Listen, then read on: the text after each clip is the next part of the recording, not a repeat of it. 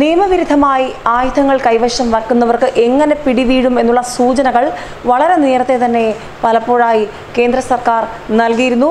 വളരെ കർശനമായ നിയമങ്ങൾ തന്നെ ഈ വിഷയത്തിൽ ഉണ്ടാകുമെന്നുള്ള മുന്നറിയിപ്പ് നൽകിയിരുന്നു. ഇപ്പോൾ ഇതാ കർശന ശിക്ഷ തന്നെ നിയമവിരുദ്ധമായി ആയുധങ്ങൾ കൈവശം വെക്കുന്നവർക്ക് ഉണ്ടാകുമെന്നുള്ള സൂചനകൾ നൽകിക്കൊണ്ടുള്ള ഏറ്റവും ഒടുവിലത്തെ നിലപാട് ആ ബിൽ ലോക്സഭയിൽ പാസ്സായിരിക്കുകയാണ്. അതുകൊണ്ട് തന്നെ അനധികൃതമായി ആയുധങ്ങൾ നിർമ്മിക്കുന്നവരും കൈവശം വെക്കുന്നവരുമൊക്കെ ഇനി നന്നായി തന്നെ പേടിക്കേണ്ടി വരും. കാര്യം ജീവപര്യന്തം തടവ് ശിക്ഷ എന്നുള്ള വലിയൊരു കാര്യത്തിലേക്ക് തന്നെ രാജ്യം നീങ്ങിയിരിക്കുകയാണ്. ജീവപര്യന്തം തടവ് ശിക്ഷ ഉറപ്പാക്കുന്ന ബില്ലിന് ലോക്സഭയിൽ അംഗീകാരം നൽകിയതോടെ അനധികൃതമായുള്ള ആയുധവുമായി ബന്ധപ്പെട്ടുള്ള ആശങ്കകൾക്കാണ് കേന്ദ്ര സർക്കാർ അറുതി ഉണ്ടാക്കിയിരിക്കുന്നത്.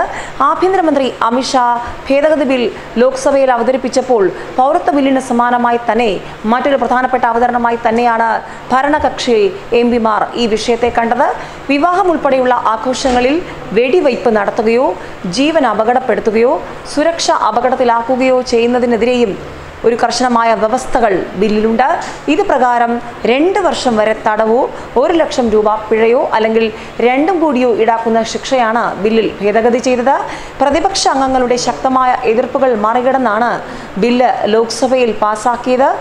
3 മണിക്കൂർ നീണ്ട ചർച്ചകൾക്കൊടുവിൽ ബിൽ പാസ്സാകുമ്പോൾ രാജ്യത്തെ സംബന്ധിച്ച് അത് കൂടുതൽ പ്രതീക്ഷ നൽകുന്നതാണ്. പ്രത്യേകിച്ചും അനധികൃതമായി ആയുധ നിർമ്മാണം, അത് കൈവശം വക്കൽ പലതവണ പല വാർത്തകളുടെ രൂപത്തിൽ ആശങ്കയായി തന്നെ ഈ വിഷയം രാജ്യത്ത് പലയിടങ്ങളിലായി ചർച്ച ചെയ്യപ്പെട്ടിരുന്നു. അതുകൊണ്ട് തന്നെ ആ വിഷയത്തിന് ഒരു അവസാനം കേന്ദ്ര സർക്കാർ കാണുമ്പോൾ അതൊരു പുതിയ പ്രതീക്ഷ തന്നെയാണ്, പുതിയ തുടക്കമാവുകയാണ്.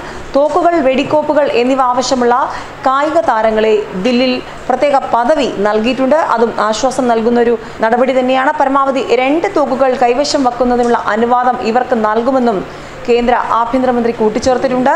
ഭേദഗതി നിലവിൽ വരുന്നതോടെ 3 തോക്കുകൾ കൈവശമുള്ളവർ 90 ദിവസത്തിനുള്ളിൽ ഒരെണ്ണം ലൈസൻസ് ചെയ്യണം. തോക്ക് അംഗീകൃത തോക്ക് അധികാരികളെയോ ഡീലർമാരെയോ തിരിച്ചേൽപ്പിക്കണമെന്നാണ് വ്യവസ്ഥ.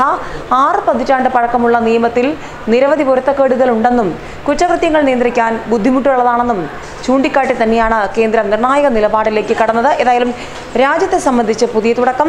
പോലീസിൽ നിന്നോ പ്രതിരോധ സേനയിൽ നിന്നോ ആയുധങ്ങളോ വെടിക്കോപ്പുകളോ കൊള്ളയടിക്കുന്നവർക്ക് ജീവപര്യന്ത ശിക്ഷ ലഭിക്കുമെന്നും കേന്ദ്രം വ്യക്തമാക്കി കഴിഞ്ഞു. അതേസമയം നിയമവിരുദ്ധമായി ആയുധം കയ്യിൽ വയ്ക്കുക, നിരോധിച്ച ആയുധങ്ങൾ നിർമ്മിക്കുക എന്നിവയിൽ ശിക്ഷ വർദ്ധിക്കുമെന്നും ബില്ലിൽ വ്യവസ്ഥകളുണ്ട്. ഏതായാലും ബിൽ അനുസരിച്ച് 1959 ആയുധ നിയമത്തിലെ സെക്ഷൻ 25 ഭേദഗതി ചെയ്യുന്നതിനും സർക്കാർ നിർദ്ദേശിച്ചു. ജീവപര്യന്തം 14 വർഷം മുതൽ വ്യക്തിയുടെ ജീവിതകാലം മുഴുവൻ ജയിൽ ശിക്ഷയാണെന്നും ബില്ല് വ്യവസ്ഥ ചെയ്യുന്നുണ്ട്.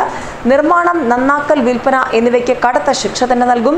ഏറ്റവും കുറഞ്ഞ തടവ് ശിക്ഷ 14 വർഷമായിരിക്കും. ഏതായാലും ഇന്ത്യയിൽ 35 ലക്ഷം പേർക്കാണ് തോക്ക് ഉപയോഗിക്കാനുള്ള ലൈസൻസ് ഉള്ളത്. ഉത്തർപ്രദേശിൽ 13 ലക്ഷം, ജമ്മു കശ്മീരിൽ 3.7 ലക്ഷം, പഞ്ചാബിൽ 3.6 ലക്ഷം പേർക്കാണ് ലൈസൻസ് ഉള്ളത്. ഇതിൽ ഭൂരിഭാഗവും വ്യക്തിഗത സുരക്ഷയുടെ പേരിലാണ് തോക്ക് ഉപയോഗിക്കാനുള്ള ലൈസൻസ് സ്വന്തമാക്കിയിരിക്കുന്നത്. ഏതായാലും പുതിയ തീരുമാനം വരുന്നതോടെ കൂടുതൽ കർശനമായ നിയന്ത്രണങ്ങളിലേക്ക് കാര്യങ്ങൾ കടക്കുകയാണ്. ന്യൂസ് ഡെസ്ക്, മലയാളി വാർത്ത.